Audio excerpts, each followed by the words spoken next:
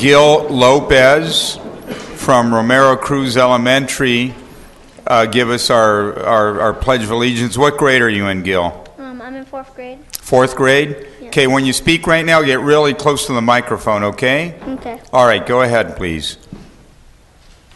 I pledge allegiance to the flag of the United States of America and to the republic for which it stands, one nation, under God, indivisible, with liberty and justice for all. Thank you very much, Gil. If you can all remain standing. Erica Wakeling, our police chaplain, is going to give us our invocation. Thank you again, Gil. Thank you, Mayor. I'm pleased to be here as the chaplain, but also as one of the dads, one of these volleyball players. So this is a fun double shot for me tonight. So let's pray together. Almighty God, we thank you for this great city of Santa Ana, and we thank you for the leaders and servants that are here to serve this city. I pray that you would give wisdom, Lord, that you would give this meeting a great sense of unity together, and that we would just continue to see wonderful things happen in this city. It's in Jesus' name we pray. Amen. Thank you. You may be seated.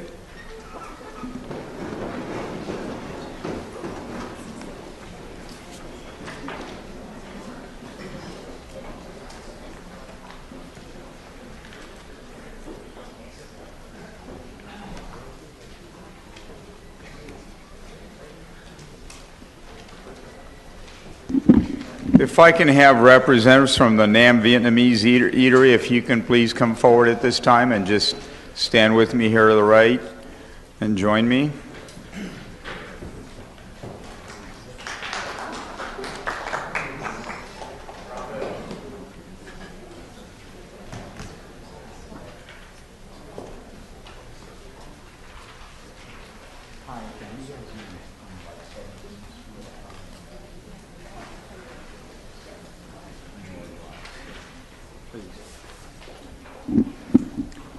Standing to my right are representatives from Nam Vietnamese Eatery, and it's a new restaurant that opened here in the city, really right across the street from Santa Ana College, right there on 17th and Bristol. And they're doing something in association with Earth Day.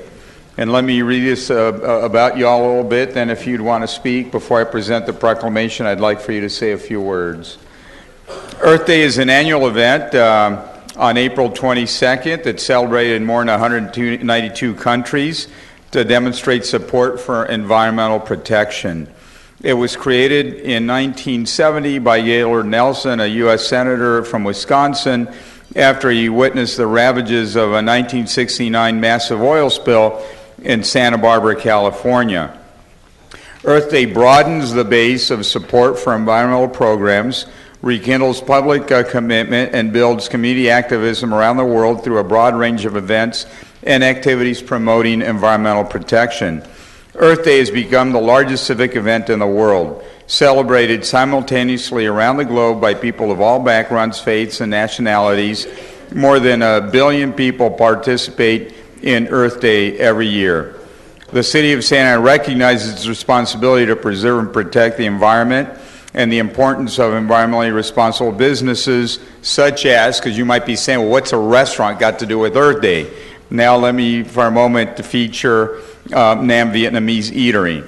Nam Vietnamese Eatery is a new, fresh, casual restaurant that opened in Santa Ana in August 2014. The concept of Nam emerged from a desire to introduce the community to fresh, delicious, healthy, affordable Vietnamese food, also with a minimal impact on the environment. So, where they source their food, buying local, promoting local, environmentally friendly, organic, all this is part of what they do.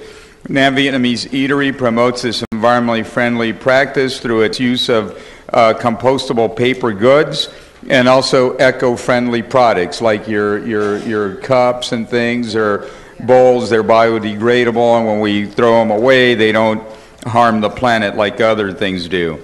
They believe in taking care of our planet and the people living on it. NAM has been involved in several programs to help our community and currently offers 2 scholarships to Santa Ana College And there they also sponsor the basketball teams.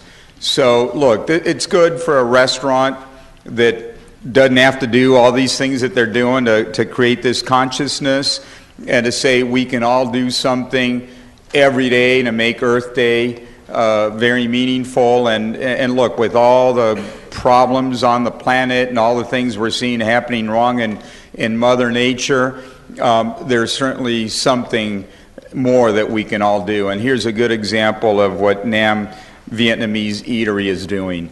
And also, by the way, the food's really good. My son goes there and brings back, to-go dishes. He's vegan, and you have a lot of vegan plates and all that. It's very, very good cuisine.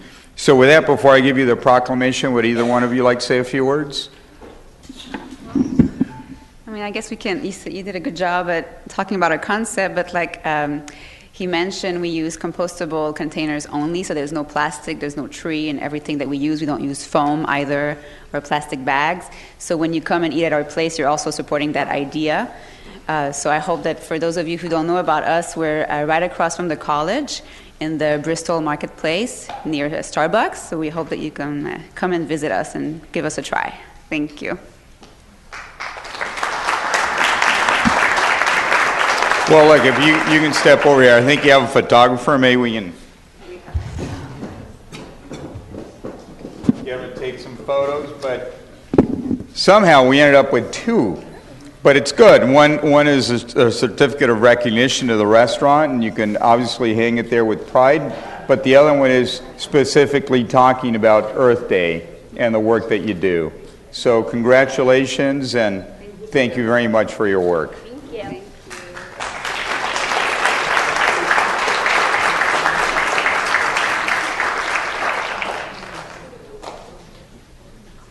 Thank you. You're welcome.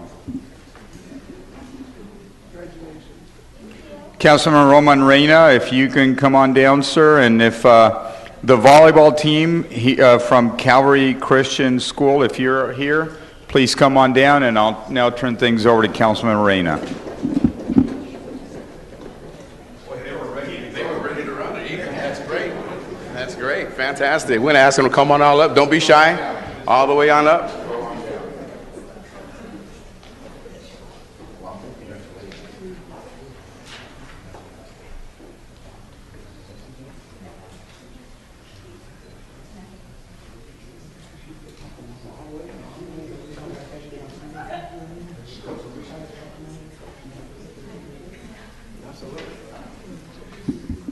You know, many know that youth are definitely my passion and my focus, and when we work with them and we plant that seed of change and we watch it cultivate, it turns into beautiful things. And our community, the one that I definitely talk about is Suavecito. You watch those kids just absolutely grow. And today we have the next generation of leaders right behind us and championships when it comes to specific sports. Sports is an incredible educational component. It teaches you discipline. It teaches you teamwork. It teaches you determination and to overcome obstacles, that perseverance, to overcome and overcome and overcome and not stop. And in this particular case, these young ladies over at Calvary Christian Church has come into the championship, which is absolutely fantastic. So let's give them a round of applause for the girls volleyball team and winning the second Champions League championship.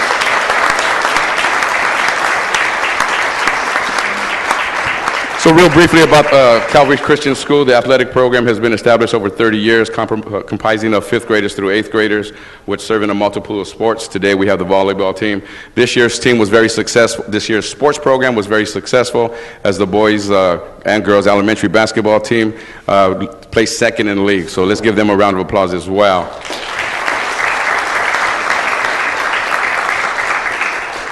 At this point, I'm going to ask the coach to come on up and share a few moments about this season or some championships. Someone want to come on up and share? No pressure, no pressure.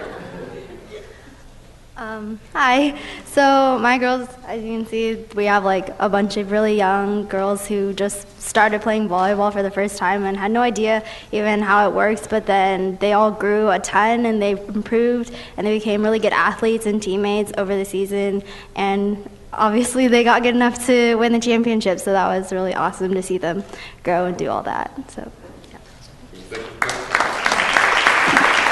And how about if we hear from one of the students, maybe the team captain? Okay, well then how about one of the students stepping on up? Oh, she seems to be eager. Come on up. Don't be shy. That's what I like. Absolutely. The mic is yours, Shanita. Oh. Whatever you like. Hello. My name is. Oh, my name is Mia. I was part of the volleyball team, and we just improved on teamwork, and we formed a family, and we all worked together. And even after we fell a lot and hit each other, it was really fun. You know, the season's trials and tribulations really bring the team together and are able to overcome obstacles. And you can see as they are our championship girls this year, and we're hoping to repeat for the third year and have you guys back again next year. Coach, I'm going to go ahead and give you all of the awards so you can hand them out. Thank you so very much. One more time, let's give them a round of applause. Ladies, thank you so very much. Congratulations.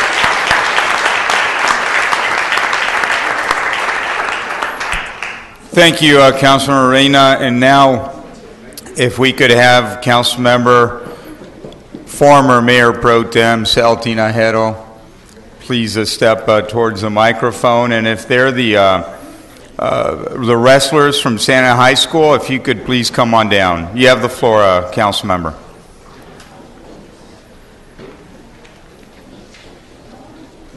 If we could have the Mighty Saints come on down. As they're coming down, I want to just let you know a little bit about the Santa Ana Wrestling Program. The Santa Ana Wrestling Program is an award-winning high school boys wrestling team. It has accomplished some great things since Coach Glab has been there, and one of them is winning 23 consecutive league championships. Along with that is winning 12 CIF championships. 10 of his wrestlers have been the CIF runner-ups. 31 individuals from his team have been CIF champions. And also, he has 3 Masters champions. Aside from that, he's had 2 students win the National High School Wrestling Competition. So he's had 2 national champions. To think about the work that you all do here in the city of Santa Ana. It used to be Calvary. That's a different Calvary. But you know Calvary Chapel down the street. We talk about them every once in a while.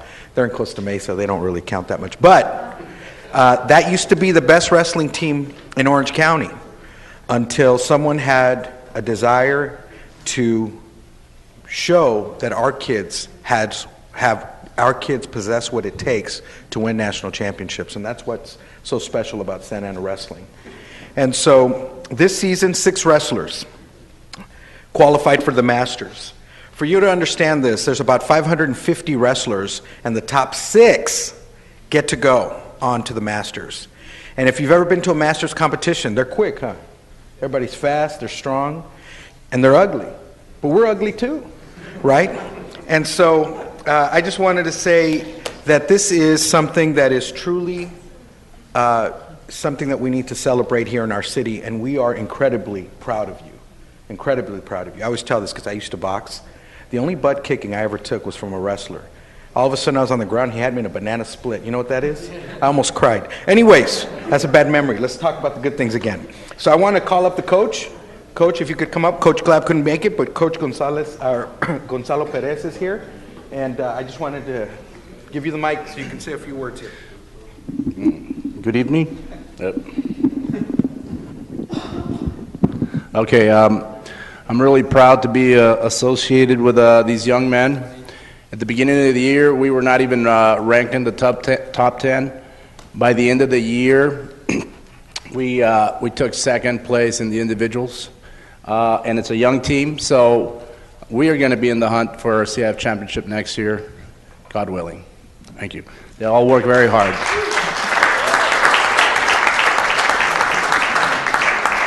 Well, Coach, I have your certificates here. If you could pass them out to everyone. And I just want to thank you for coming out and, again, keep doing the good work. And one of the things about Santa Ana Wrestling, they always give back to the community, and they volunteer, and they coach kids as small as 3, right? Or 5 to 13 years old to continue this tradition going. So thank you very much for coming out here. Congratulations. You're all champions. Good work.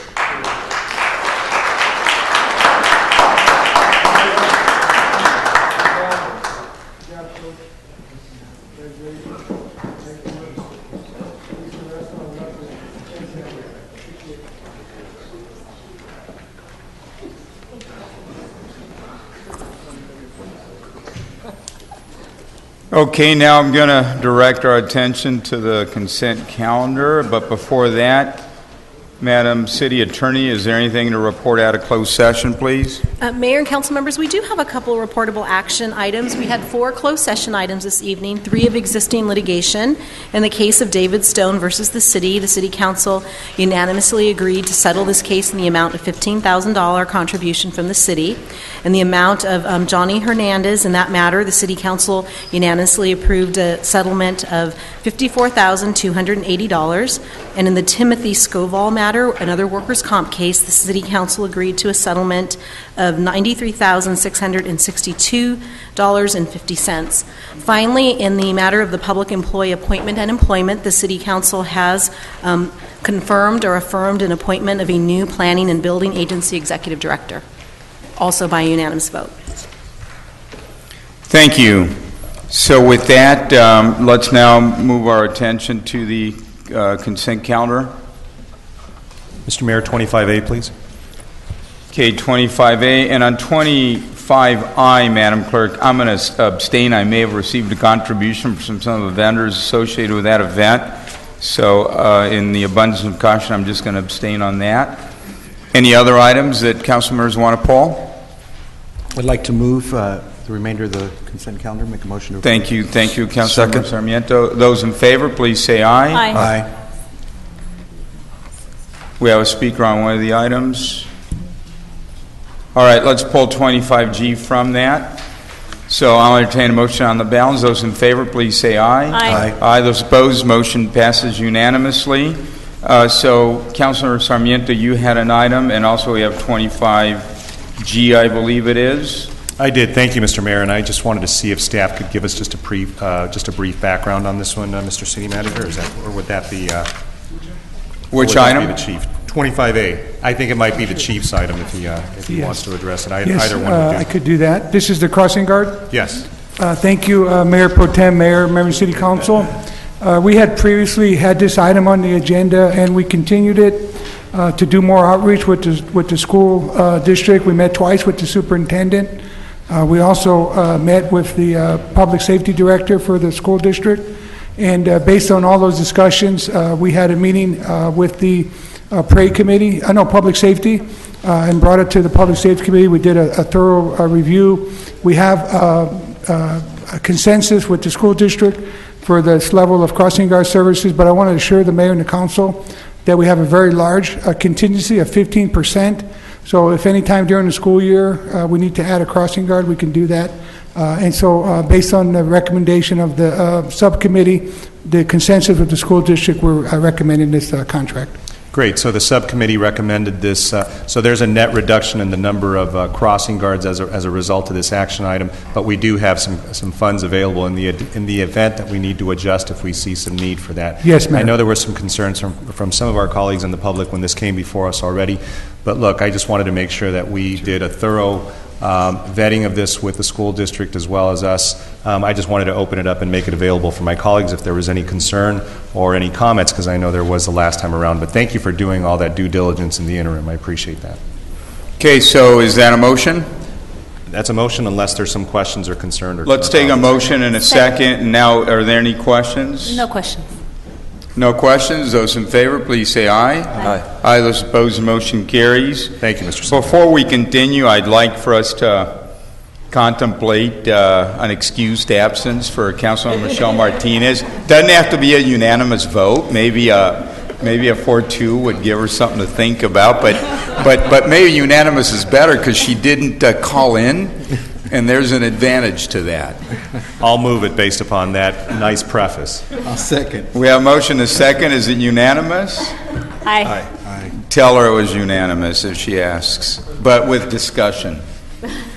So with that, 25G, I think we have Lily Graham. You wish to speak to us on this item? Please come on down, and after you speak, I'll bring it to council for consideration.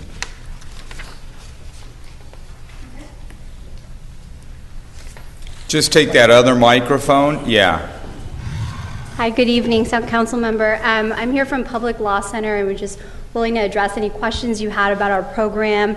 We're a pro bono law firm that provide free legal services to Orange County residents. So if you have any questions about the ESG funding, please let me know. Thank you. And what item was it, Madam Clerk? 25G? Yes. Got it. So we're clear on which item we're on. I would entertain a motion. So moved. Second. Those in favor, please say aye. Aye. Aye. Those opposed? Motion carries unanimously. You were very persuasive. Thank you. Thank you. So with that, I think, are we to the business calendar? No, let's just right now keep going. Michelle's not here, we'll tell her later. 55A, I would entertain a motion. Motion So approved. moved. Is there a second? Second. Those in favor, please say aye. Aye. Aye. Those opposed? Motion carries unanimously. 55B, I would entertain a motion. Motion approved. I got a question. Motion, Councilman Reyna will second, and now he has a question. Go ahead, please.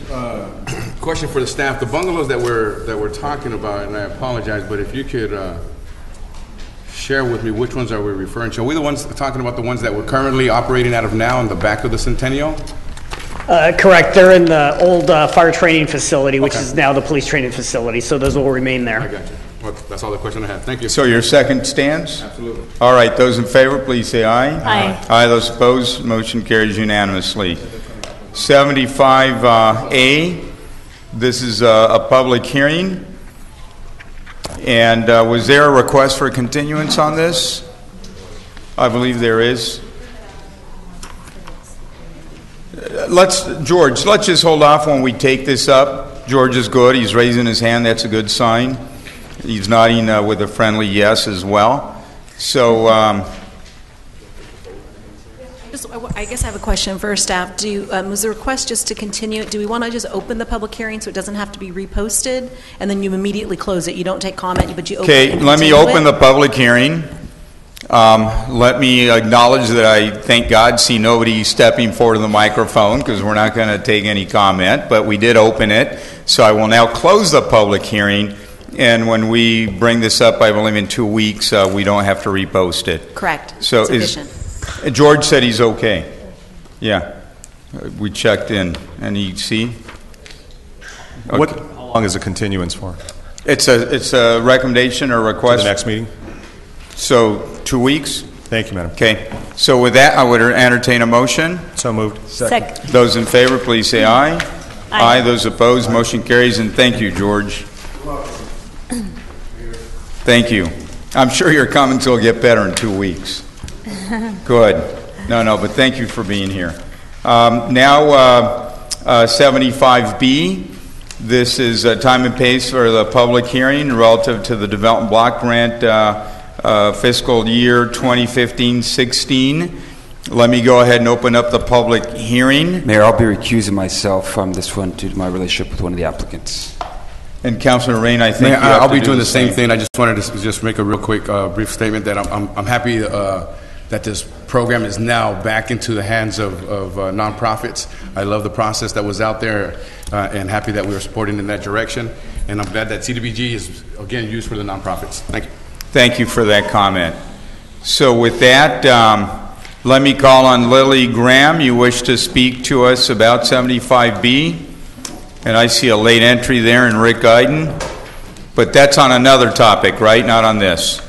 Okay, so 75B, and then after that, Jillian Flagg. And Jillian, if you're here, you're from Goodwill, just go ahead and sit maybe on the second row, and we'll call you shortly. And then Kathleen Bowman from Weiss Place, a wonderful organization, if you can be on standby as well. Please go ahead, Lily. Same comment as earlier. Pro bono law firm, and we're excited about the CDBG funding available. We're really hoping to expand our mobile home advocacy because there's been a lot of issues that we've seen in Santa Ana. So that's why we applied for this CDBG funding. Thank you, Lily. Thank you. Jillian, are you here? I am. And Kathleen, are you? Oh, there you are. Welcome. Go ahead, please, Jillian. Hello, Mayor, and hello, council members. I just wanted to bring to your attention the valuable organization that Goodwill is. We've been in Santa Ana for over 90 years. We could be a valuable resource, and this money would be very valuable to us. We would use it for our Good Jobs program, and it would help close to 50, if not more, Santa Ana residents get and keep jobs. And they would get job training, get placement and supportive services. And we would just really appreciate and really implore you to reconsider or allocate some resources toward Goodwill of Orange County. Thank you. Thank you, Jillian. I can tell you got an A in penmanship. Look at this. Kathleen, please go ahead. Good evening. Thank you so much, and thank you for Councilman Rey's comments about putting CDBG back into the hands of nonprofits. We really appreciate that. I was here a couple of weeks ago. You didn't make a decision then, so I just want to come before you again and encourage you to take the thoughtful, the recommendations from the Commission, and we thank you for the support of homeless women here at Wise Place, that we take the women off the streets of Santa Ana and do move them to self-sufficiency. So thank you. Thank you, Kathleen. You do excellent work, and you've done it for many years, and it makes such a difference in so many women's lives. So with that, let me bring it back to council. Let me call on Mayor Pro Tem Vince Sarmiento, if I may. Thank you, Mr. Mayor, and I think all of us are real proud of the fact that we've reintroduced this process. I know for many of us, I was the mayor's appointee to the Human Relations Commission back when we had one, and we had, I think, $1 million back then that we used to be able to allocate to different nonprofits and organizations, and it was a great way to be able to share some valuable resources that the federal government gave us. And it was a much more difficult process because sometimes when you have more, there's more recipients and there's more you want to do, and it just becomes a very difficult but yet gratifying way to be able to help the community, because even though there's services that are duplicative sometimes, there's no such thing for our community. There's never enough services. So even though you may have some agencies that do the same type of work, the volume of work that we do and the deliverables that many of those nonprofits go through is just sometimes a drop in the bucket from what we really need in the community. So I thank everybody who applied. I just wanted to see if and this is the way we did it before as well. Sometimes the recommendations from the commission, and what commission was it? I'm not sure if staff, if you can tell me what commission reviewed this. Was it Development? Community and Housing. Redevelopment and Housing? Got it.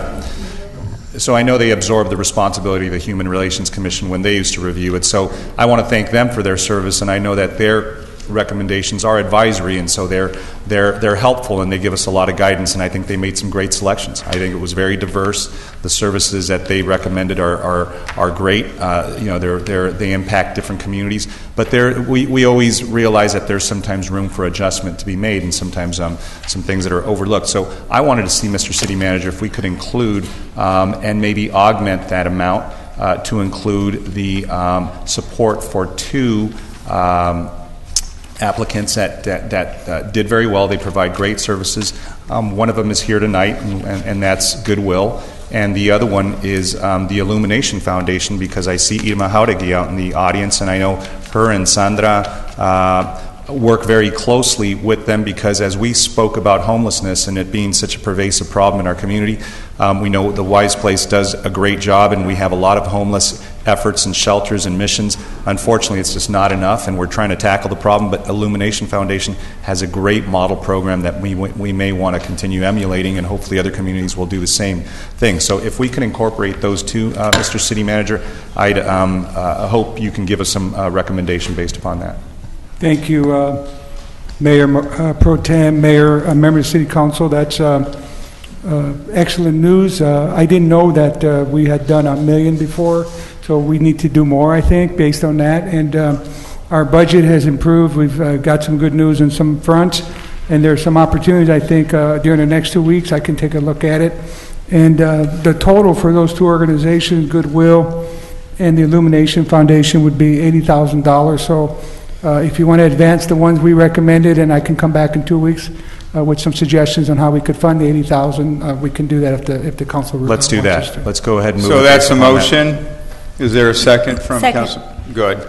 So with that, those in favor, please say aye. Aye. Those opposed, motion carries unanimously. And I just want to add that, yes, we used to do about $1 million into this, and I think it was even a little bit above that at one point. So hopefully we can bring it back. The only reason we cut it back was the budget, where we went into such a dire situation we had to keep the doors open. We cut it back. But this is up to 15% of all this money can be used in nonprofits, and I think we ought to have that as a goal. And yes, Mary, please go ahead. I want to say, and you know, I think we rise and fall based on procedure, and I think procedure at the end of the day is probably the most transparent way to make sure that that we allocate these funds, and I think we need to continue to do that as we go forward, and vet every single organization properly and go from there. We've always had a pretty good process. I know it used to be the Human Relations Commission here, and they would, you were on there, Vince, it'd be like a multi-month process. Oh, yeah. A multi-month process. And that $1 million wasn't really because we shut it down, but most of these monies are federal. So as they started shrinking their allocations to different communities, that's why we had to... Everything squeezed. Little by little, we're coming back. We're coming back, slowly but surely. So with that, now I'm going to go to the next item. Is that 85A, Madam Clerk?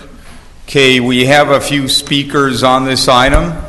Rick Iden and Adrian Rocha. Before we take it on, come on up, speak to us, and then we'll take it under consideration. Please go ahead, Rick. Welcome. Thank you, Mayor, council members. Thank you for taking in consideration our resolution. My name is Rick Iden. I am the Executive Vice President of UFCW Local 324. I'm also the President of the Orange County Labor Federation that unanimously passed this resolution. Representing grocery workers for the last 25 years here in Orange County, we have tried to raise the standards of working men and women in the food industry. And most of you know who we represent and how hard we negotiate to make sure our members earn fair wages and have affordable benefits for themselves and their families. This employer, El Super, has done just the opposite. For over a year and a half, we have been negotiating with this employer, and you can see within the resolution the many numerous things, not only that they've done to workers, but they've done to communities, in disrespecting not just the workers, but the communities. And so this boycott that we have launched late last year has been a huge struggle for not only the working families in these El Supers, but the communities. And we know that by getting your support, we can come to a quick resolution in getting fairness and justice for these workers. So I want to thank the council members who brought this resolution forward, and we ask for your support. Thank you. Thank you, Rick. If you can remain up there for a moment because we have any questions. Is Adrian Rocha? Go ahead, Adrian, please. Hi, my name is Adrian Rocha. Good evening. Well, I've been working at El Super for 10 years in the meat department, and we're just trying to get sick days, 40 hours for full-timers, and respect on the job, which we shouldn't even be asking for, but that's the way we feel at work, you know. And we would really appreciate your guys' support. We really need it. Thank you. The only thing I would correct or suggest is in Spanish, super, not super. El super. El super. El super. So next time, yeah, el super, and I mean that's the way we refer to it in Hispanic. Yeah. Es el super, como un supermercado. Es el super. All right. But look, I want to defer to my colleagues that brought this for making the motion in the second, but I hope we get a unanimous vote here. And also, I believe we have one store in Santa Ana, right? Yeah. Two. But there's other stores in other cities. Yes. So you're doing this in those other cities, we would assume. Yes, absolutely. Absolutely. Cudahy is voting tonight as well. Huntington Excellent. Park has already done it. Los Angeles the city of Los Angeles is also going to take it up next week. Excellent. How many stores are in Southern California? There are 43 stores in California, and then they have 4 in Arizona and 2 in Nevada as well. So it's 43 in. So it's important. Well, let me defer to my council colleagues that brought this forward. Thank you, Mr. Mayor. First of all, thank you for coming out here. I think it's important that we let people know what's going on in our communities. As a former Santa Ana school teacher, I'm still a school teacher in Fullerton, but when I was here in Santa Ana, I was able to see firsthand, as I'm sure Councilmember Amezcua is, what happens when you have parents who don't work in jobs that pay a livable wage and that don't have health insurance.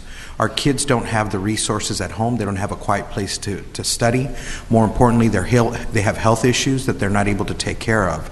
By saying to this company, El Super, thank you for that, Sal. That by saying to this company that you need to change your ways and treat your employees with dignity, it trickles down all the way to the child in that family. And it's important that we as residents in the city of Santa Ana continue to encourage good jobs, because then our workers that work here, that work in that and at that market, can then go ahead and purchase a house. And you know, when you have home ownership, there's people take care of their neighborhoods more. There's an investment in there. It's a huge investment. And so I just wanted to thank you. When we talked about this, it was a no-brainer. We have to do this. We've always had that paradigm on this council that we're going to go ahead and protect the family. So I thank you, Rick. I don't know how you guys do this, but you guys have been at it for such a long time, and you still have the energy to do it. So I applaud you for your work, and please tell a friend to boycott El Super until they start to treat our workers with dignity. Thank you, Mr. Mayor.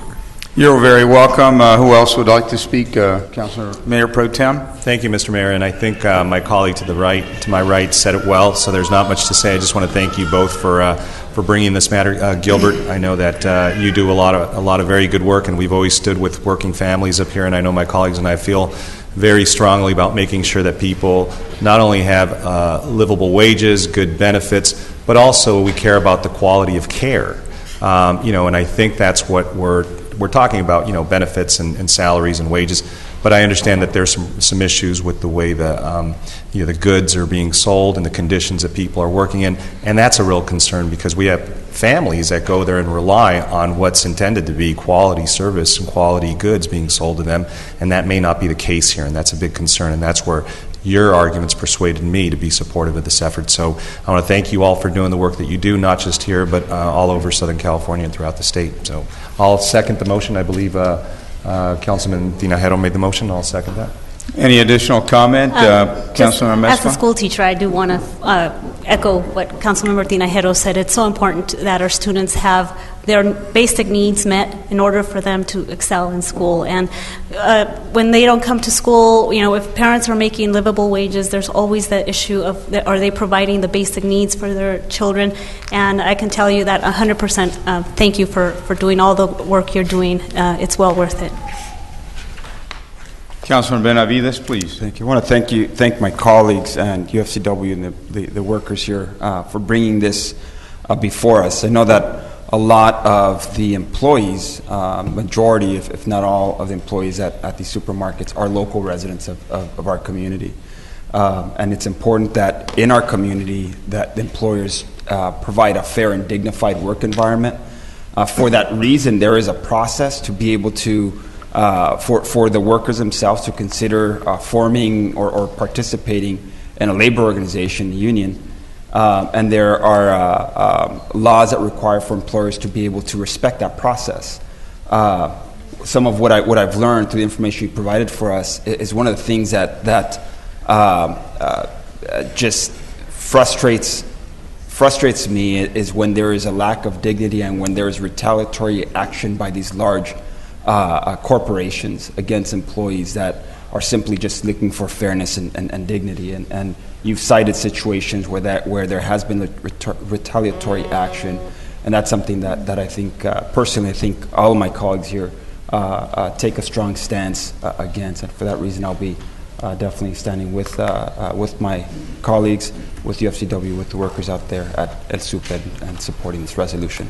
Thank you. And I want to call on Councilor Roman Reina, please. I share the same sentiments with all of my colleagues. Had an opportunity to meet and speak with some of you guys, and so I won't reiterate the same thing, but I just want to thank you for all the hard work that you're doing to improve the quality of life for our residents and our families, and so thank you for all your hard work. Thank you, and let me just add that, this is a multi-year struggle, Rick. How many years have you been doing this?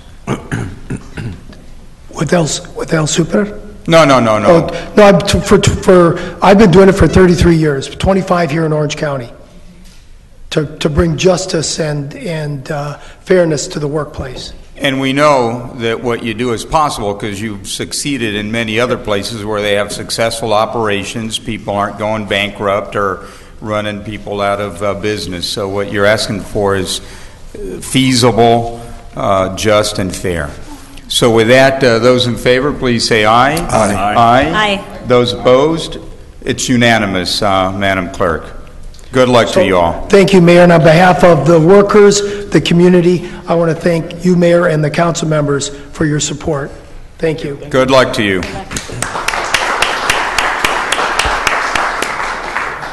So with that, I'm now going to go to public comment, and then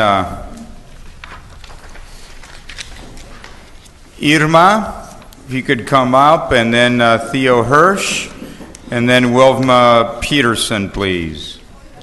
Good evening, Mayor, council members. It's a joy to come up here and seeing the proposal on CDBG and to see the Pacific Electric Park being funded. You guys have no idea how happy, how emotional to see that a dream, a thought, a vision has black and white numbers. Thank you. I mean, we've worked sometimes mostly pro on everything, and this is going to be such a turnaround in our community to see that we can work on something beautiful. And as I said, we will be making Main Street, all of Main Street, a wild place to walk through and drive through. Thank you. Thank you, Irma. And don't worry, Cecilia, you're right on here. I'll call you shortly. Theo, followed by Wilma, followed by Cecilia Aguinagua. So you're coming right up. I just want to throw something out there that it's something that actually bothers me every day of my life when I look at my trash. Because I live in an apartment, and apartment buildings are not really, they're not recycle friendly, okay? Let's just put it that way. So anyway, I'm proposing an organized effort in the community to do like community neighborhood gardens and composts. We need a compost and community garden every 4 blocks or so people can put all their organic waste in the compost and grow gardens in the communities. I'm kind of tired of not having anywhere to put my organic trash, and a neighborhood garden would be perfect. I think 4 blocks or so would be a good way. I don't know how often you would have these community gardens or how far you would go, but I think 4 to 8 blocks or something like that, so people could walk to get to these, some kind of public property somewhere where we can, people have community and stuff like that. So I propose every 4 blocks or so we recruit neighborhood volunteers, take a small piece of public land for compost and garden growing. It's a very simple idea that just needs a little organization by each neighborhood, and we can begin with a pilot neighborhood, so to speak, then expand from one neighborhood to the next. This is an idea that will help people not only be healthier and self-sufficient, but to not be so reliant on for-profit corporate industries that compromise our food and treat us like numbers for their bottom line. This is also an excellent way to create a sense of community and bring people together, obviously. Recycling. We need a much more efficient recycle system. I think that Santa Ana should start looking into the future and humanity's survivability and be more progressive about recycling, because there's a lot of preliminary trash out there that people just throw in the trash, ends up in the ocean. There is a island in the Pacific Ocean, twice the size of Texas, and it's made of plastic. Plastic does not biodegrade. The oil that we use to make the plastic it doesn't biodegrade. It just photodegrades into smaller pieces that our fish eat, and then we eat the fish, and so on and so forth. Anyway, so there's a lot of preliminary packaging, a lot of dead trees. We don't need to kill trees. There's a thing called hemp.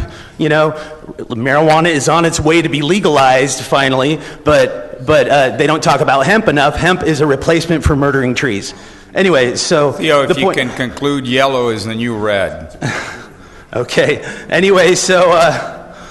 Anyway, all this stuff that we throw in the trash, you know, all materials that we normally toss, like rubber, wood, glass, plastic, concrete, all this stuff. If we could create an industry and take all this stuff that we throw away and put in landfills and dump and stuff like that, and if we could actually make an industry in Santa Ana for the poor, for the homeless. Red, so that's, what's that? You're way out of time, but thank you. Well, there's not that many people here, so, I mean, I figured... Understood. Did you see the Nam Eatery presentation earlier today? No, I didn't. It's a Vietnamese restaurant here in town that's using all, you know, recycled materials, and everything that they put out is biodegradable. But thank you for your message, Yes, especially so close to Earth Day. It's very appropriate. Okay, well, yeah, I didn't even scratch the surface, but yeah. I know you didn't, but you did. Thank you. Wilma, and after that, Cecilia, and then Michael Ibukian, please. Please go ahead. Oh, hello. Thank you for listening. I'm new to Santa Ana. I bought a home here a year and a half ago.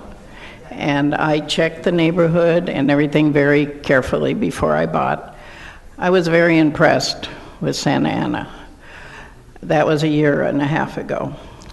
Things are deteriorating in our neighborhood, and I'm asking for help for speed bumps. I live on Brook and Sheldon, right by McFadden. Can you give us your address, please? 1030 West Brook Street.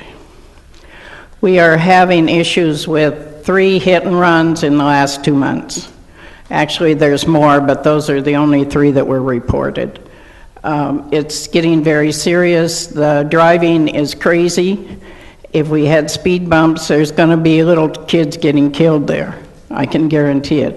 We have a daycare center there, and it's very dangerous what's happening. And the hit and runs, the drunk drivers, the graffiti, the gangs are moving in. And we've got to do something, and I don't know who to go to ask for help. Do you know what ward you're in? No.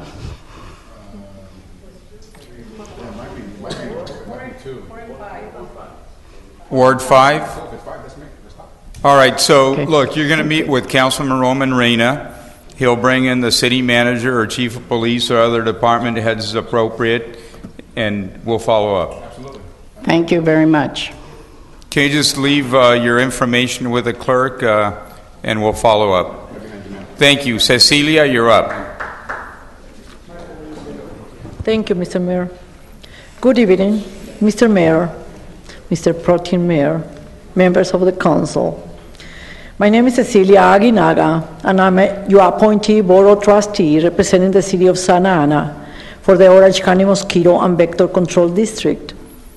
April 20 to the 24th is Mosquito Awareness Week, and the Orange County Mosquito and Vector Control District would like to make you aware of a few important messages. I would like to invite Jared Deaver. He is the Director of Communications up to the podium to share this information with you. Thank you, Jared. Thank you. Good evening, Honorable Mayor and members of the Council. It's a pleasure to speak with you again this evening. So I stand before you this evening, though, just to kind of remind you that, as you're all aware, that 2014 was the worst year on record for West Nile virus in Orange County. And in fact, the county actually accounted for 10% of the total West Nile virus cases in the entire United States, 81 of which were Santa Ana residents. So those are some staggering numbers to take in as we move into 2015. So at this time, the district is actually quite concerned that many of the same environmental conditions that helped fuel the West Nile virus expansion in 2014 are still present in 2015. The record drought has continued into its 4th year. which means that a lot of the watering practices that we've asked of our residents have some very unintended and very unfortunate consequences. One of those very unfortunate consequences is residents have taken it upon themselves to follow recommendations made by water district cities and the county at large, and that's to not top off their swimming pools, to not keep those pools in service. So we did conduct our annual aerial surveillance where we fly the entire county and we look for unknown mosquito breeding sources in backyards. We were very disappointed to discover 3,000 new out-of-service swimming pools in the county. In the course of 12 months, 3,000 residents have decided to stop maintaining their pools, which greatly contributes to the threat of West Nile virus and other mosquito-borne illnesses. So in the city of Santa Ana, at the end of 2014, you had only 62 out-of-service swimming pools that we had on our catalogs that we were inspecting and treating.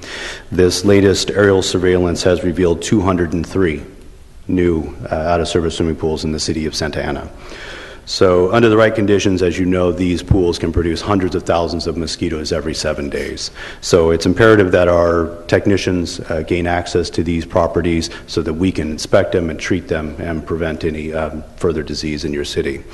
So we're asking the public to report any unknown out-of-service swimming pools if our technicians have not been in contact with you thus far.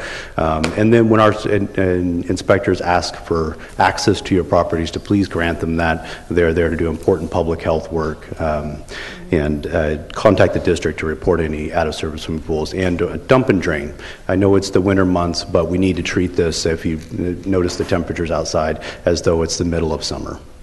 And if I may, Mr. City Manager and Madam City Attorney, is there a way that we could assist vector control? Let's say they find a swimming pool somewhere, and they know that the level's down, it's not being maintained, it's going to become a mosquito breeding ground, and yet we're going to come back and say, please don't spray because we don't want you spraying. Right. But what I'm asking staff, and maybe they could come back to council, would be maybe some way we could assist. I know we have community preservation officers, we have neighborhood associations, we have all sorts of resources that vector control may or may not have, and I think it's incumbent upon all of us to assist.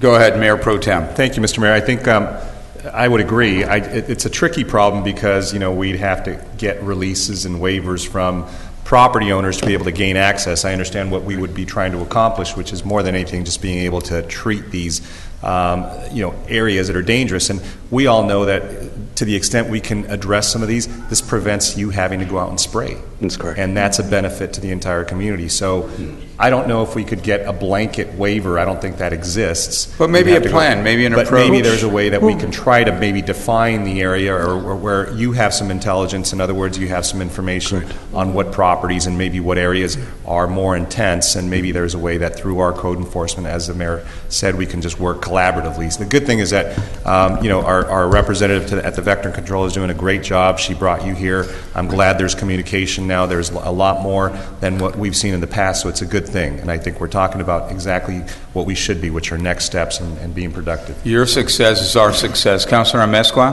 A lot of the neighborhood associations have newsletters that they publish and send emails to the residents. I wonder if that's a good place to start, just informing them. If you have a swimming pool and you're not using it and you're not maintaining it, please come out and let us know. We can help you. Right. Certainly. That'd be a wonderful start. Yes, hold on, just one more.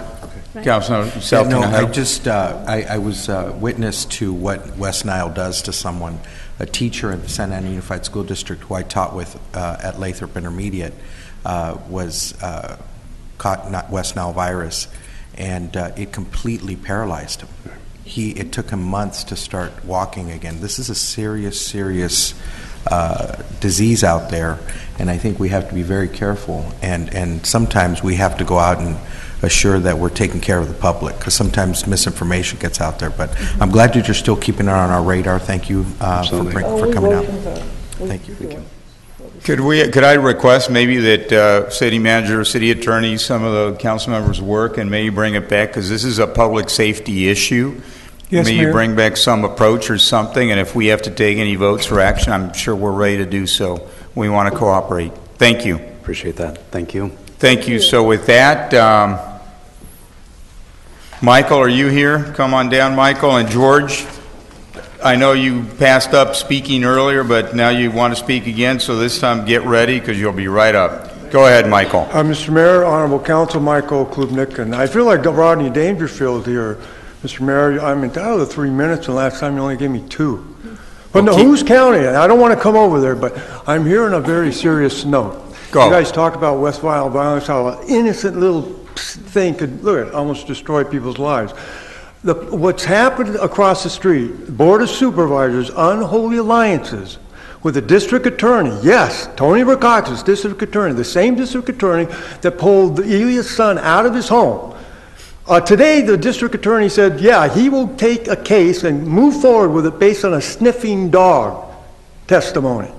And yet he'll ignore 89 complaints that I filed saying that there's an illegal cover-up, took a estate of 4 properties, didn't pay the mortgage. I'm not making this up. You got the documents.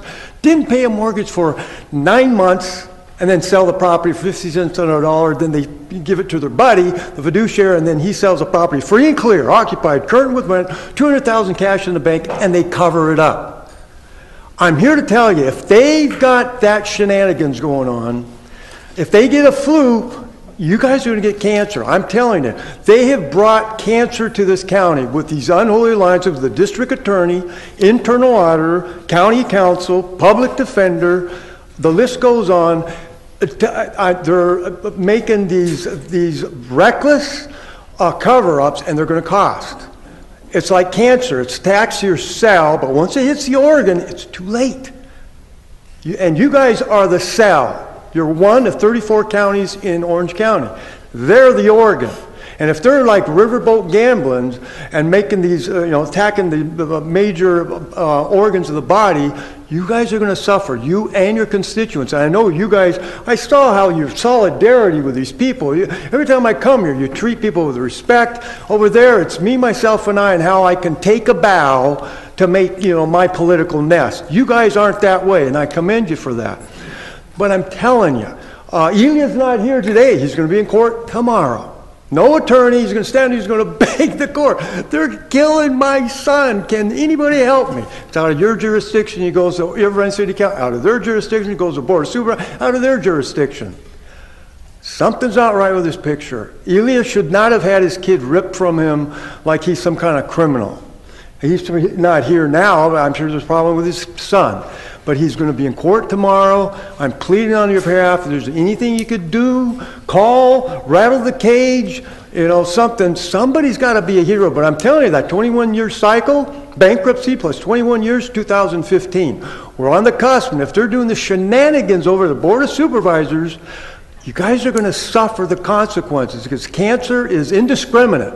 It'll attack the good cells and the bad cells. It's not red yet, though. No, but yellow is the new red.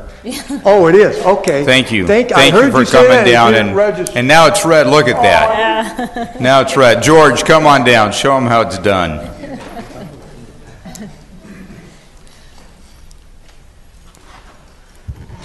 Good evening, Mayor, council members, City Manager, Chief of Police Rojas. I would just like to say that we need to do more in relation to climate change. I saw a program on E Squared, on KCET, the same channel that Mayor Garcetti grew up on from LA. Very good, informative channel that we need to recycle what we use. Now, I would like to ask the council and the mayor to ban plastic bags. I've been seeing them for years and years and years. I call them plastic tumbleweeds, all right? They're everywhere. Nobody cares anymore. I talk to the newcomers. This is, I'm just here to make the money. I don't care. I thought we had laws on the books to prevent trash, the littering, and it's not being enforced. We've got so many laws on the books that aren't being enforced. I can't understand why we even have a state assembly. And anyhow, I would just like to say that from my New Testament and Psalms, here it says, righteousness exalts a nation. That's Proverbs 14:34, okay? Now, we got to do the right thing, because this is for our children and our children's children. I just found out I have a grandson. I have a 35-year-old daughter in Australia. She has a son, beautiful kid. I just found out last week. So it's like this. I'm a grandfather. I can't believe it. Anyhow, probably will be making a trip to Australia soon to meet my newfound daughter and my grandson. Anyhow, I'm just saying there's more that we need to be done in relation to conserving water, recycling, ban plastic bags, because those are made with oil as well. And also, I just wanted to bring up a note that my t-shirt says, a free people ought not only to be armed but disciplined. That's from George Washington, okay? And I'm thinking, oh, well, then the Constitution mandates that we have a militia, a well-formed militia for security of the state, because the FBI has opened up cases in 49 states, okay? I don't know which is that isn't, but 49 states on ISIS. This worries me. We just caught, if they want to go, let them go, but just don't let them come back. They're not born here. These are Somalis, immigrants that got refugee money, business loans with no interest. I can't understand this. What happened to the Native American? George, it said, but also disciplined, right? Yes, sir. And the light is now red, but Okay. Thank you. Thank you, George. All right. Thank you for your words. They're much appreciated. Martin, it's Lon Martin, maybe? Loani Martin. Come on down, please. And then Ramon Hernandez. And after that, Pierre Espino, I believe it is. Please go ahead. Good evening, thank you. My name is Lori, and I did not have good penmanship this evening. I'm actually a principal here in Santa Ana. We're opening up a brand new public charter, Vista Heritage Charter School, and I just wanted to make you aware that we were here, and we wanted to say hi, and we welcome you to see our charter school. We're in Fairview and off of West 5th Street. So I just want... Fairview and... Fairview and 5th. And 5th? Yes, we're at Templo. Okay. So that's What district is that? So you may ought to meet with them as well. You're going to be busy. Thank you for coming down and for presenting yourself to us. Ramon, and after Ramon, Pierre Espino. Good evening, esteemed City Council. My name is Ramon Hernandez. I want to applaud my neighbor Wilma for coming down here and speaking on behalf of our neighborhood of Pico Lowell. I'm the neighborhood president of Pico Lowell. So she just mentioned the 3 hit and runs in the past 2 months. I think one happened in November where the guy hit a car on the side of the street, and he wanted to go away on foot, and all the neighbors got together and they all apprehended him. And that's just one of many hit and runs that are happening, but that's just one of many things that are going on in our neighborhood. Everything from that to cars speeding through the street, through Shelton Street, where we in between McFadden and Bishop, we have no speed bumps, but there's speed bumps on the surrounding areas. I would like some speed bumps. I know that there are reasons why we don't have any, but also there are reasons why we should have some. Other than that, we have produce trucks that have decided to squat in our neighborhood. They don't move. They never move. I know that topic has been brought up at past council meetings. Back in November of 2013, there was a walkthrough in the neighborhood with the city manager and the council members. I wasn't there because I wasn't involved then, but I know we've been asking for an update And I've seen change, positive change in the neighborhood, but I would like an official update. What's been going on, what's going on, what's going to happen, where are we at as far as the food trucks go, things of that nature. But I definitely want to commend my neighbors for coming out, and the more neighbors I get to come out, the more you're going to see me. So thank you very much. I know the yellow is the new red. Thank you very much. Thank you, Ramon. And I know that Councilor Reyna is going to be following up on some of those things. Maybe we can include that as well. It's your night tonight. Pierre Espino, I believe it is. And I may have the name wrong here, but Pierro. You're on. Yeah. I got it? Yeah, definitely. Thank you. I'd like to thank everyone for being here. Third time, I believe. And never my intention to be here, which I love. My friend Theo was just coming along, so I thought I'd say hi and share some thoughts. I had real true intentions to share, I guess what they call propositions or declarations, to follow through with some things. So I held my fingers to consider them. If I could share a story, I came back from Texas with my godson, and this is really, really nice. We get visited by bees. The bad intention of it is it's done with chemicals to remove them. It was always a tragic feeling until I realized their support, like the backyard bees and other things. From there, I decided to call them, got them safely removed. It was a beautiful experience. I spoke with one of the tenants who works there, and he shared with me a story of his grandfather, talking about the land where he was from. Half of the town was plowed to create housing.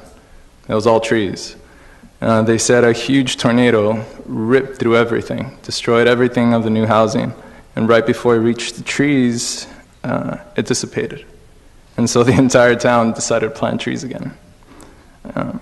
That, for me, has been a very moving thing to hear, since my whole intention is to bring back trees, bring back life, respect, appreciation, all these things. So that's my first thing. My father was a part of the creating the cement channels, all the water channels we have through Santa Ana, all the way up. And I realized that that's brought our understanding of how to control water. But now we need to understand and come back to our natural state and find that balance between civilization and nature. So what I'm proposing is that we really get together and just bring nature back. Plant as many plants as we have to all the way through the Santa Ana River, create natural water channels, like all the channels that we got blocked off. The reason why people litter so much is because there's nothing to cherish there. And so we get all this trash that goes out into the ocean. But that simple change could be done if we open all these up. I've spoken with Moet, and he's already been doing it. And there's so many people, of course, doing some wonderful things, but there's another person I got to meet who shares that type of thought. If we just open up all the water channels that we have that are blocked off, make them into bike trails, all that type of wonderful things, put fruit trees everywhere, let everyone live in some abundancy. Also, of course, bring police to scout, keep everything safe, which is, I know, the water channel got closed off of Valley. I live off of Fairview and McFadden, and that was my first example, to see that water channel just go into the worst thing ever. Pierre, thank you. Thank you for your time. But thank you for your spirit and your thoughts. Right over here, I believe we're in the district, and so, yeah. Another meeting. Honored. Thank you again. Good. So with that, Roman has like 5 meetings out of this. Yeah. This is good. Let's go ahead. City Manager, any comments this evening? Yes, Mayor, very brief comments. We've had 3 budget meetings. They've been well attended. We have 2 more, one on the 23rd and one on the 28th of April, and we encourage people to participate. The 20th annual Summer Youth Job Fair will be held Saturday, and we've got lots of jobs, not only in the private sector, but the city's hiring interns this summer. And then, believe it or not, Cinco de Mayo Festival. May 1st through the 3rd downtown. Very excited, wonderful entertainment. We encourage everybody to participate. Thank you, Mayor. Thank you. And with that, we have 6 minutes, and it's still not even 7 o'clock yet. So let's go over to the left. Thank you, Mayor. Angie. Just a quick thanks to Mr. Mark Payan. I did have the opportunity last Wednesday to get out there and work out with the Payanix group over in Santa Ana Stadium. It was a really good workout. If anyone is interested, it's Monday, Wednesdays, Fridays. It's free community workout session for anybody who wants to get up at 5 in the morning. It was really fun, so I encourage anyone that wants to get fit to get out there and work out. Thank you. Councilman Roman Reina, please. Sure.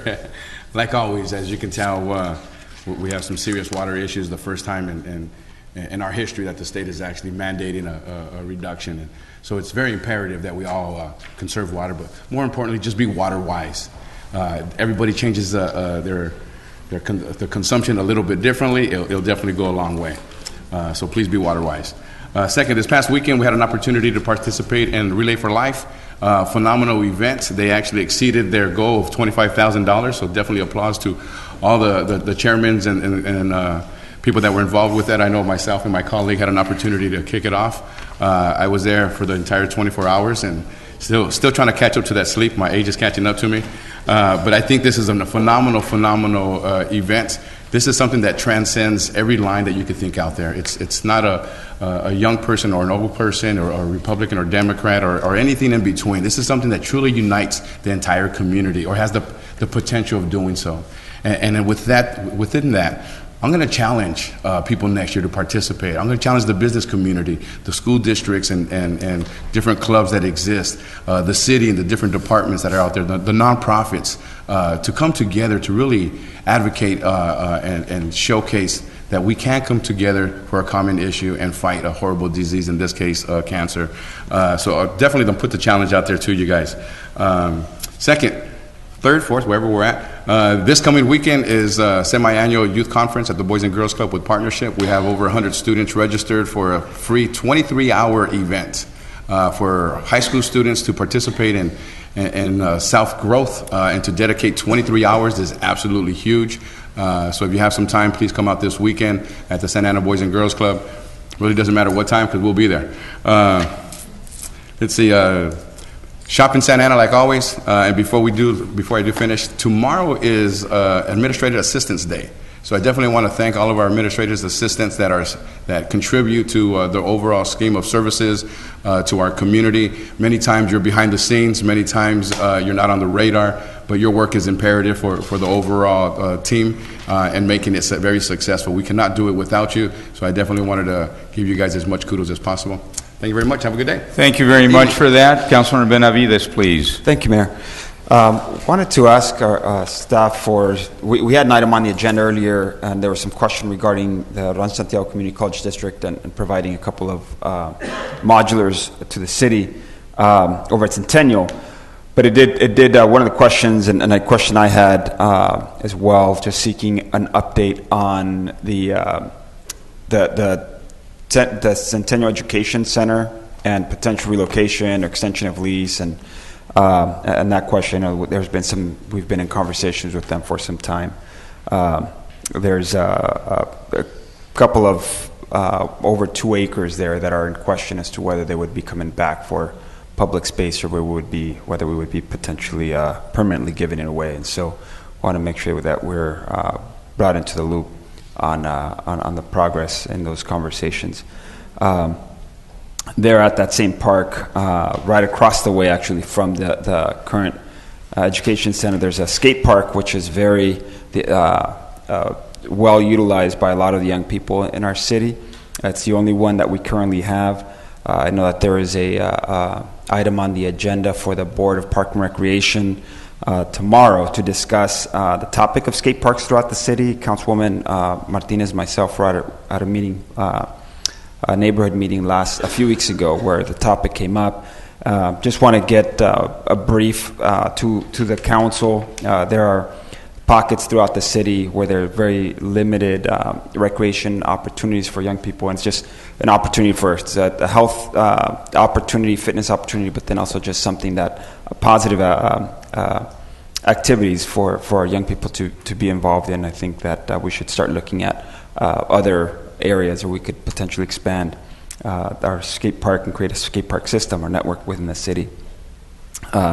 You mentioned City Manager Cinco de Mayo coming up. You know, one of the things I often mention there is just Santa Ana is an exciting city and place to be, and the first weekend in May is actually one of the most exciting of the year. It happens to be both Art Walk and Cinco de Mayo brought together. So our downtown will be very active, and want to encourage folks to come out.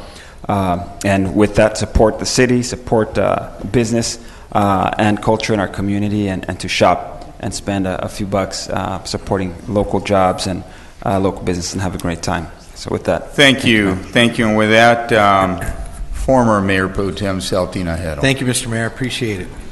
I like to be remembered. I appreciate the history. It was a great event this week. I was able to go to the McFadden Intermediate 50th anniversary.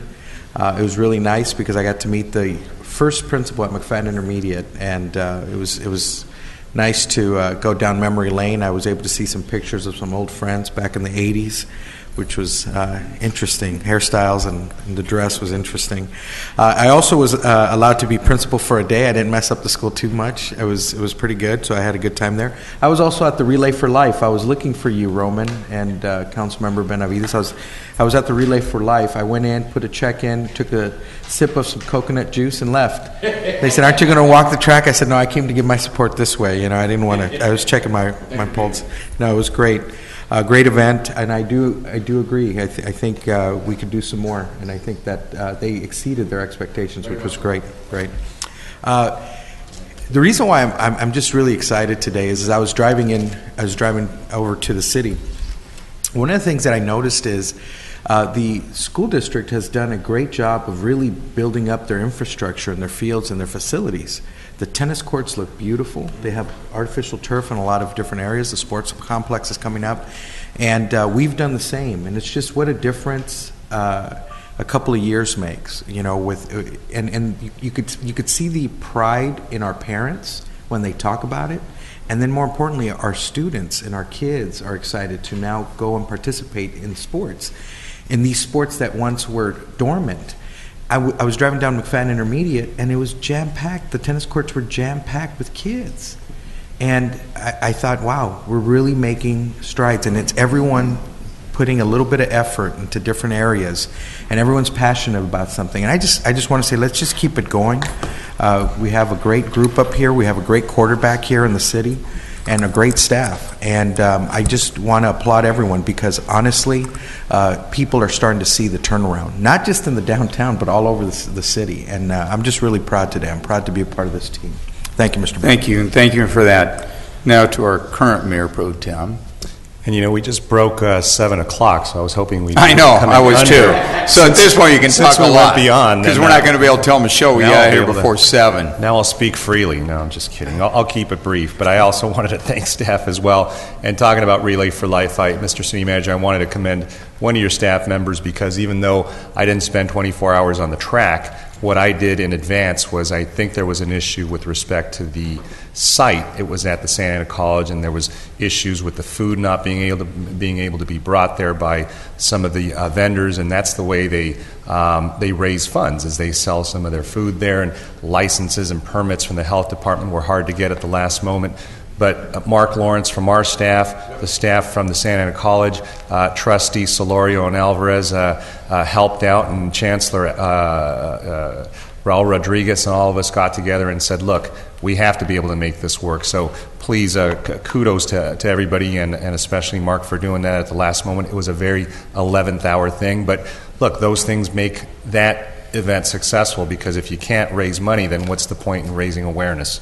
It's sort of their lifeblood. But I wanted to thank everybody and thank you and your staff again for the upcoming budget, because what we're looking at now is we're looking at realizing things like the Pacific Electric Park. We have an opportunity to bring in another park online, Standard in McFadden, which is not part of our park system, but it might be able to be absorbed. And it's just a very exciting time, because now when I speak to people, we're talking about dreaming about realizing things that we once only thought weren't possibilities because the funds were so tight. So thank all of you for hanging in there with us, and especially the folks over in South Main. I know there's some settlement funds that we had a nice conversation with the board over there about them giving us some direction about what they'd like to see after some discussion with everybody.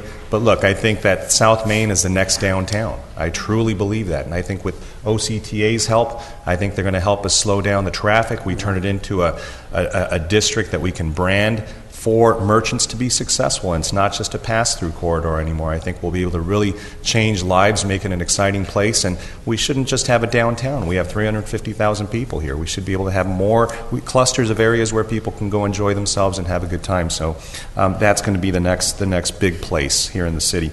Finally, I want to thank everybody who's been conserving water. We've done a great job, and I saw an email from the city manager saying that we're going to be leading by example and trying to reduce our consumption as well. But since we came out, and I see Nabil in the audience, since we came out and did the voluntary request for people to reduce their consumption, we've gone down 4% from an already very, very low increment compared to other communities. So thank you to all the residents for doing that. And it's not a simple thing to do. We all love our beautiful lawns, but I think all of us are going to be, including me, are going to be reducing our water consumption, and our lawns may be getting a little bit more yellow, a little bit more brown, but hopefully it's a temporary thing, and the hydrology changes and the climate changes, and we're able to get more, more rainwater and just, better recycling efforts, and we'll be back to where we were. But with that, I want to wish everybody a safe Cinco de Mayo and a good night. Thank you, Mr. Mayor. Thank you. And I just have two items. One is that I agree that things are going better and better and better in the city. But I have maybe a little bit of a longer perspective.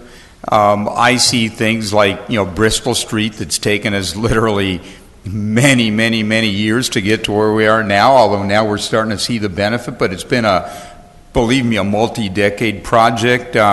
I see things like the federal courthouse that in the 90s we were fighting Irvine to bring it here to Santa Ana, and now it's a gorgeous, Ronald Reagan federal courthouse. I see the 4th District Court of Appeal and the big battle we had with UCI to win that and bring it here. I mean, I see Bowers and the record numbers of people coming to Bowers, and such a beautiful museum that it's now become. I remember when it was empty and they were ready to give us the keys back, and they were saying we don't really want to operate it anymore, and now look at it. I see the Science Center now one of the top 20 in the country, and how well it's doing. I see the zoo and some of the exciting projects that are there, but just as an organization, an institution, there's just more and more people visiting the zoo. I see, Mater Dei High School. I remember when they were getting ready to leave the city. The diocese was really saying we're going to close down Mater Dei and move it to South County, move it somewhere else, and we fought hard to keep it here. Now it's not only here. Boy, if you've gone to Mater Dei lately, it's amazing what they've done there on campus. And I see our schools in general throughout the city with the different school bonds that we passed, not only at the college but also at the unified district, and even and I say even because sometimes we don't focus much on the west end, but over in Garden Grove the schools are doing well as well on the west of the river. And I see beautiful projects like the Skyline, that I believe if we work hard and push folks, those high-rise projects will come again to the city, and they're really, really beautiful assets that were done years ago, but now it's all coming together, and it's just singing a beautiful, beautiful song. And talking about beautiful things, we had an employee here, Sharon K. Hennigan, who was with us 23 years. She gave a lot of her life to the city, and unfortunately she recently passed away. I just want to say a few things about Sharon and then close in her honor. She was born to a military family in 1959, July 5th to be exact. She began her career shortly after graduating college here in the city of Santa Ana. She began as an administrative assistant, and then she became a contract employee to the city's cable television division. She then worked on a series of projects, came back in the city manager's office, and many of you, I know Fran, for example, you'll remember her well. She was in the finance department and the community development department. She was a great listener. She was intelligent. She was organized. She was always respectful, genuine in her interactions, loved by her fellow employees. And after many years here, in about 2010, her husband, Daryl, was diagnosed with inoperable brain tumor. And so she retired. She left the city to go take care of him. Unfortunately, he passed away relatively quickly. And so after that great, difficult, tragic event, she decided to unretire and came back to the city here in 2012. And then, unfortunately, after she came back, she also contracted cancer. So not only having your husband die of cancer, now you have cancer. She had cancer, she had to retire again. And unfortunately, very recently, April 12th, she lost her battle to cancer. And now she leaves, 3 beloved young daughters as her survivor. And one of her daughters, Kelsey, wrote something that I'm going to read, but I also want to mention her other daughter, Kendra, and also her mother, Shirley Lewimski, who are now, along with her sisters and brothers, the survivors. But her daughter, Kelsey, wrote this, and she read it recently at her memorial. She said, "It is with my heart hanging heavy and within my chest, an impossible weight, a choked cotton dry ball clinging to my throat, and eyes bleary from too many tears shed for one day that I share these news. She passed, surrounded by loved ones, at 8:39 Sunday night. Words fall short. They fail me in the moment I most desperately grasp. For their help to convey my simultaneous grief and anger and anxiety over the loss, my sense of relief and acceptance of the cessation of her pain, the suffering that grew so fierce these past few days, my longing for her, missing her presence already, and knowing the absence that will only grow sharper and more suffocating as time pulls me further from her memory. I seek something to help me convey the grace of my mother, honor of her memory, and celebrate her bright light. But everything feels too contrived, too cliche against such a fresh wound. In lieu of flowers, please consider a donation in her honor to the World Hunger Project, the cause Mom and Dad supported as long as I can remember." And, Sharon was such a lovely person. All of those that had the privilege and the honor and the blessing of working with her, I think should take, her suffering and lesson just to cherish everything we have and to thank God for every day that we have, every moment that we have, all the blessings that we have, because for her, death definitely came too soon. And now she leaves her young daughters, and obviously well educated and are able to speak so eloquently, but she is now gone. And so, Madam Clerk, if we can please, dedicate not only the closing of this meeting, but also give the family the heartfelt condolences, and I hereby adjourn this meeting in her memory.